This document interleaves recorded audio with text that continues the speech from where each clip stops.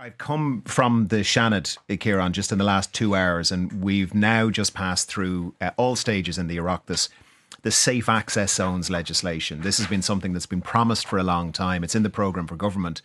And what it does is it creates a 100-metre safe zone around all healthcare providers so that women who want to access termination of pregnancy services and those who are providing the services can do so free of harassment, intimidation, bullying, coercion. We have reports from right around the country. Now, it might be sporadic, but it is happening enough around GP practices, around some of our hospitals, where women are feeling very intimidated. And we had some really moving testimony, including from colleagues of mine in the Shannon, where they were talking about their own experiences, where they had a non-viable pregnancy, where they had a fatal fetal abnormality, and they had to go in and they had to walk by people who they felt were really intimidating them.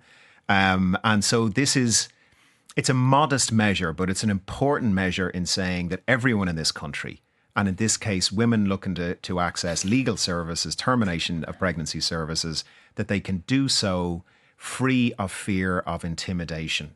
So it's a positive move today. One listener's gotten in touch asking a question I would have put to you anyway. Does this now mean it's possible for the government to ban any protests anywhere for any reason? What's to stop a future government having safe access zones around somewhere you want to protest in the future? It seems a slippery slope to me. It's very specific to 100 metres outside healthcare providers, and it is very specific to termination of service, termination of pregnancy service. So no, it can't just be amended to apply in other areas. And there are many safeguards in there. For example, there's a 100-metre buffer zone around the houses of the Oireachtas. So that's completely free for anybody to protest, regardless of whether there might be a GP clinic or something within that 100 metres.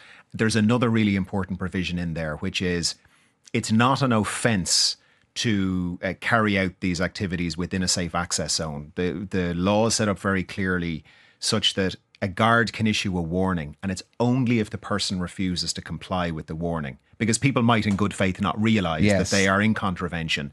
And so it's not an offence to simply be in contravention. The guard has to say, look, you're in contravention of the act, you need to move along, or you need to stop doing the following things. It's only if the person says, no, having been warned, I'm going to continue to do that. It's only then that they've committed an offence. Would there be any appetite in the corridors of power to apply similar legislation to areas around politicians' homes, given some of the protests we've seen outside Roderick O'Gorman's house, for example, most recently?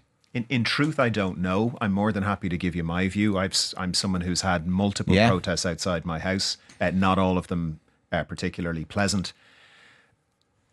If you'd asked me this question even 6 months ago, I would have given you the answer that I'd previously given, which is no, we shouldn't legislate for this. I have to say, I found people, young men, turning up in balaclavas outside Roderick's family home. And remember, we've had a bomb scare, which has been reported at as well, at Helen McEntee's home. This is moving into a different place now. We now have well-organised extremists, far right. We've seen the violence close to my own home in Newtown, Mount Kennedy, not organised or orchestrated by the people in Newtown, Mount Kennedy, infiltrated, violent attacks on Gardaí. Gardaí were injured.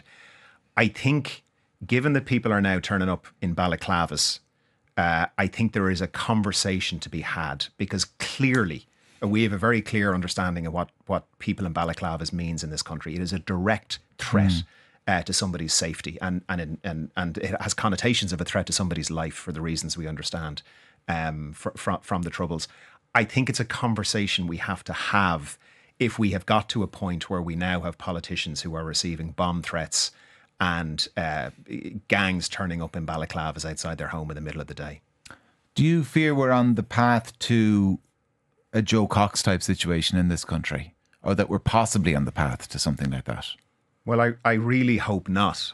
But I can certainly tell you, I've been in politics for 13 years. It has changed, and it's accelerated in the last year or two. What we're beginning to see here in Ireland. Sorry, to cut across you, do you think that is just on foot of a general level of toxicity kind of seeping into public discourse, or is it orchestrated? It's both. It's both. I see a few different things happening. I see there is very well organised social media dissent. Some of it from within Ireland. Some of it, the experts will tell you, is state orchestrated from hostile countries. So young people in Ireland are being manipulated to, lied to, and influenced in order to, feel that the state is somehow against them. I believe we have, now not everyone will agree with what I'm about to say, but I've observed it now for several years. I believe that there are some in politics, and I see it unfortunately from Sinn Féin as well as some others, who have a narrative of, well, it is the ordinary person against the state. It is a war between the ordinary, good, decent person and the state. And where you see that, I don't think Sinn Féin use that rhetoric, though, do they? They don't say there's a war between the state and no. In fairness, I'm sorry. They talk about failures, and the state in some ways does fail people. No, let me retract that. You're right. They don't talk about war. In fairness, and I want to take that back. But if you look at Mary Lou's contribution recently in Leaders' Questions, it is all about this struggle of the ordinary decent person against the state. Now, that is a populist mantra that was used very effectively for Brexit. It was used very effectively by Donald Trump, and I'm not saying it's just Sinn Féin, by the way, for a second. If you look at the kind of misinformation that is being targeted at young men in particular in Ireland and across the Western world, you are seeing an agitation. You're seeing this, and I believe that is driving it to some degree.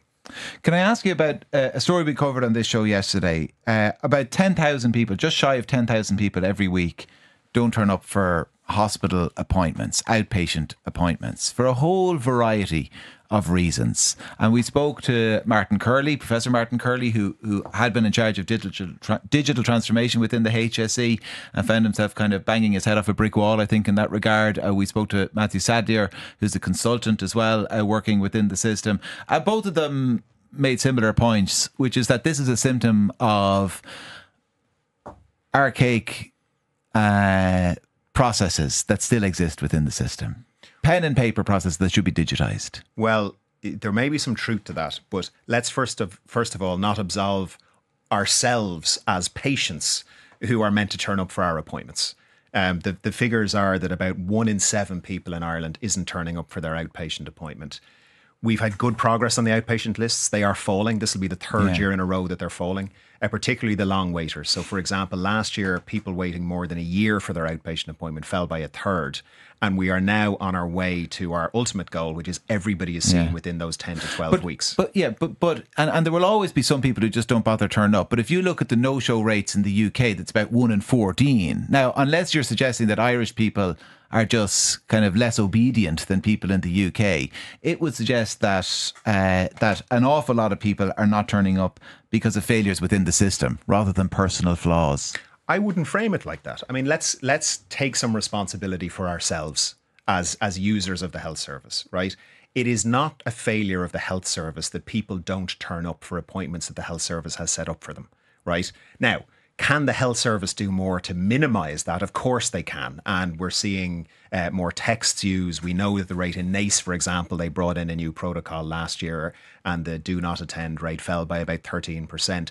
There is more that can be done. There is more that should be done. The HSE launched a new strategy on this just last year. I just want to be clear on this. If somebody gets an appointment, gets a letter in the post and for an appointment that's 4 years down the line, and if they miss that appointment 4 years down the line, you said that's just down to them. No, I'm definitely not saying that. It sounded like that's what you said.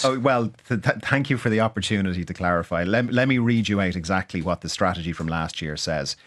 Send the offer letter 6 weeks before the appointment. Send letters or text reminders 2 weeks before the appointment, and send a text a few days before the appointment. Now, I don't think it'll surprise you to hear that lots and lots of people, that experience will not chime with them, or that protocol will not chime with their own experience. Which is exactly why it's the new protocol launched last year to be rolled out everywhere. So there are hospitals now that are doing this. As I said, NACE, for example, has seen a reduction. I'm just saying we have something of a tendency to say, well, everything is the HSE's fault. If you have been given if you've been told, say, 6 weeks ahead of time or 4 weeks or 2 weeks ahead of time, look, it's 9 o'clock on Tuesday morning. There's a responsibility on each of us to turn up. Right. Yeah, but I don't think but that's can the that's not HSE reality. do more? Of course the it can. reality is people are not being told 6 weeks ahead of time. The reality is people are not maybe finding out at all. Like somebody here is texting in to say that they're still getting letters into their front door for people who lived in the house 5 years before them, and they've contacted the HSE, told them this, and the HSE keep sending them letters. We have another text in here from somebody who got a gynecology appointment for their sons. Yes, look, I'm not standing over any of that. I'm not for a moment saying it's perfect. I'm just saying we have an awful tendency to blame the hospitals for everything that happens. Sometimes it's partly on us to turn up. Of course, there are situations where people haven't been given sufficient notice, or the details have changed, or indeed the wrong letter goes to the wrong patient. It's one of the kind of hangovers of us not having electronic records and not having a single e-health system, which is something when we're is that working on. protocol going to be rolled out across the board, and what's stopping it? You could describe it as kind of last year's protocol. This was implemented. Launched. It's not happening. It's a strategy that was launched last year, so they're rolling it out across. Why is it taking so long? It's nearly May. It's May already.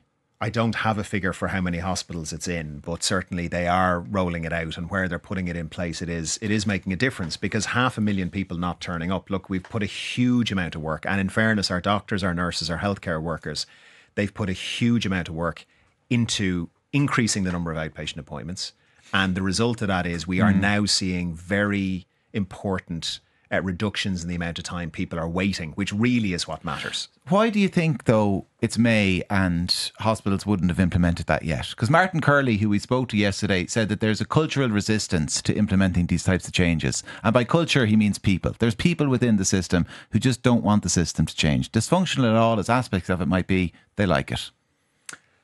I don't know that there's people who will say, no, we're not going to send out text messages, or we're not going to send out, we're not going to send out letters. Or are there people who are resistant to change? Oh, listen, there's people who are resistant to change in every organisation in the country. Yeah, that is true. Ultimately, are they preventing protocols like that being rolled out across the board? Well, as I said, I don't have the figures for how many hospitals it's in. This would seem to be one of those. What's that awful phrase? Low-hanging fruit. This would seem to be one of those relatively easy things to do that gets you a big return in terms of patients turning up.